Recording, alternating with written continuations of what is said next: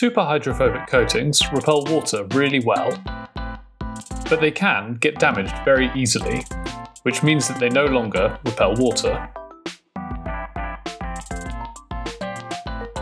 New research, published in the journal Nature, has made waterproof surfaces that are almost indestructible. The researchers tried many different methods to damage the surfaces, but the surfaces were still able to repel water perfectly.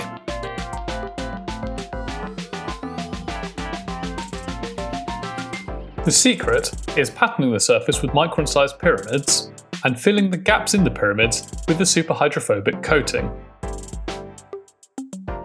This stops the water from sticking to the surface, but the pyramids protect the water-repelling compound from being damaged. The armour plating method can also be applied to metal surfaces, ceramic surfaces, and glass.